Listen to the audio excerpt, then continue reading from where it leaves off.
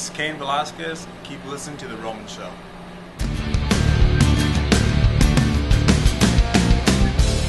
Rodolfo Roman of The Roman Show here with UFC heavyweight champion contender Cain Velasquez. Cain, welcome again, man, to the show. Thank you. It's a pleasure to meet you here. We were actually in Miami about a year or so? A year ago, so yeah. So tell me about coming back to Miami and the climate, the weather, the food. Last time I spoke to you, I invited you to a Cuban coffee, and you weren't a fan of it. No, it wasn't. It was too strong for me. You know, I'm not a big coffee drinker. It tastes like ashtray. But I heard if you keep drinking it, you kind of get used to it. So I'll try it again. Coming back to Miami is great. You know, the scenery, the weather is great. You know, coming right now from Northern California, wintertime, it's cold, it's raining, so it's definitely, you know, nice change it up a bit. We have a short stay today. Last time, did you hit the beach, or did you go out to Lincoln Road or any of these places? I went to Lincoln Road, yeah. But last time I was here, I think I was here for 2 days or so. And then I had my wife with me, so we were able to just kind of relax and do some stuff like that, do some scenic stuff. But today, yeah, it's all business. And well, let's talk about the fight, December 29th, UFC pay-per-view. You're fighting JDS, who unfortunately gave you the first loss of your career. Let's go back to that night. It was the first Fox show, national TV. Everyone was talking about it. Everyone was excited about it. It was the first time that the UFC was going to be on Fox. And some folks weren't happy because it was a short fight, and of course you weren't happy because of the results. Yeah. Take me back to that night. You know, that night, yeah, I went in, you know, I think, you know, we had a game plan, and I didn't have a big sense of urgency to execute it, so I waited out too long on the outside, and, you know, where Junior is dangerous, so, I mean, that's what happened, and, you know, it was all part of my fault, and, you know, gladly have a chance to, you know, for redemption or whatever. Which exactly was going to be the question. You know that you're just phenomenal on the ground with your wrestling skills. You decided to stand up with JDS's power. And at that point, what was it that you said, you know, let me test him too? What was it that triggered you to say that, to think about that? It just, you know, no sense of urgency. Didn't feel like it was, you know, I didn't feel like any threat. I didn't feel like he was that fast or anything else. But, you know, having those heavy hands and, you know, connecting with the punch like that, I mean, yeah, that was good. So. This time around, though, in your training camp, what have you been working on? Your last opponent was Victor Silva. You were successful in that fight. JDS last fought Frank Mir. Both of you guys have just had one fight since the last time you guys met. Yeah. And here you are meeting again. In fact, both of you fought in that same pay-per-view. And here you are meeting yourself. So what changes have you done in your training to get this defeat against JDS? You know, the game plan is the same, but, you know, now we're thinking, hey, if we have a game plan, we need to execute it. So, I mean, that's all we've been doing is training really hard, just following through the game plan every day, and knowing that if we get in that situation where we need to pull a trigger, we have to do it. Coming now in December, from here on out, you got the holidays, which is, I'm sure on your end, it's a little challenging because, especially, you know, we're Latinos and we know about the food when it comes to Noche Buena. Is that going to be a challenge for you? You know, for us, talking to my wife, we're not really going to do Christmas until maybe after the fight. I think because the day after Christmas, I have to fly out to Vegas for the fight. So, you know, my mind's not going to be in the whole Christmas spirit kind of thing. I'm going to be thinking about the fight. So we talked about it, and we said, you know, after the fight, we'll go back home and we'll do a Christmas thing, you know, at home. Did you take advantage of Thanksgiving though, at least? Yeah, for sure. Did you went all out as far as turkey and? Yeah, I do. I mean, you know, me being a heavyweight and not really needing to cut weight, you know, I can have those cheat meals here and there, you know. So definitely. That's an important factor you mentioned, Cain, about family. As we know, we have the holiday season, and like your wife said, you're excited to celebrate Christmas. It takes a strong woman to stand behind you. It does, you know, the stuff that we go through, not just for the fight, I mean, but, you know, every day in training,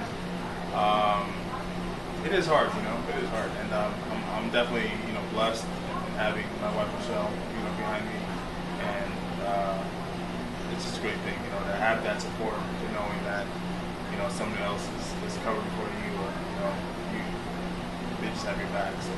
And you have a daughter. I know last time she was probably walking right now. Yeah. Back last time we came, I think she was around 1.5 or 1. Now she's 3. She just passed the terrible too. So Yeah. So does she also go on with you with family when you go to the fights? Not to the fights. We're not letting her watch fights yet. You know, I think when she gets a little older, we can talk to her about it, and then, you know, kind of tell her what she knows what I do. So, but we don't want her to watch actual fight live. You know, or have to watch me play. How come? You know, I think she's a little young now, where she won't really understand it. You know, what am I doing out there? She sees me bleeding. You know, I think it'll be kind of traumatizing. So, we don't take it to the fights itself, but you know, to the gym. I go in the gym, and sometimes my wife and our baby will go in there, just kind of, you know, watch me work out. She'll know what I do. Well, women's mixed martial arts, it's been picking up minute by minute. If your daughter were to say, "Dad, I want to be a fighter," would you support her? Yeah, I mean, anything she wants to do in life, I'm gonna be behind her. If she wants to fight, then hey, it's what she wants to do. What is your opinion on women's mixed martial arts? You know, we haven't really heard from the inside. It's picking up. There's a lot of females that are just doing phenomenal stuff inside the cage. And you know, we always talk about it. I don't know about you, but I've never seen a boring women's mixed martial arts fight. Yeah. Women's mixed martial arts. I mean, it's not boring. They go out there. The intensity kind of picks up. You know, a level, and they're out there to beat each other up really bad. And I think I've always been a fan of them. You know, always. Any favorites? No, just any good matchups is good. You know, but no favorites. None at all. No. Well, Cain, so here you are in Miami. You're out here doing some media tours. Tell me about the media tours. Do you honestly like doing the media tours? Talking to people, folks. What is it in particular that you look forward to in an interview? You know, sometimes they're very stringent on time. You know, they're not having this conversation over. I'm very relaxing, calm during time. So how was this some of the experience? You know, it's not my favorite, but I know now that it's part of the job. You know, and I mean, it is what it is. You know, it's going out here promoting the fight.